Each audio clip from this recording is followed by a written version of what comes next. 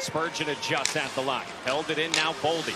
Works it to the goal line in the near side corner for Zuccarello. Touched along the line, held in there by Spurgeon. Johansson fires the seam pass. Boldy! Score! That is gorgeous on the Wild power play, and it is 2-0 Minnesota. I don't think there's a happier guy in Minnesota. Back to the Wild. I mean, this guy can pass the puck, and he's been really good in this game so far. Watch this cross seam. Alexiak caught down low. I don't know if he lost where Zuccarello was, but he was really covering nobody. And Tanev not able to get a stick in the lane. And when Boldy gets the puck in that area, he is awfully dangerous. This guy can shoot the puck, and obviously he's playing with a lot of confidence. Yeah, he showed some promise in Ottawa. I can tell you that. Boldy scores again! Wow!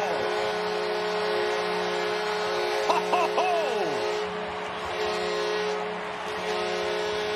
I should know that when the puck is on Boldy's stick, you know, to be quiet. I mean, he's shooting pucks from all over the ice. This one seems to be from the third row of the rink, yet difficult for goaltenders to pick up the puck. And here off the ensuing face-off, a win for Eriksson. Boldy just gets to a spot and he uses the Seattle player as a screen. Watch here as Beniers, he just shoots it right through his legs, and almost impossible for Grubauer to pick it up. And even on top of that, for Grubauer, he's not thinking that Boldy's going to put the puck on the net from that area.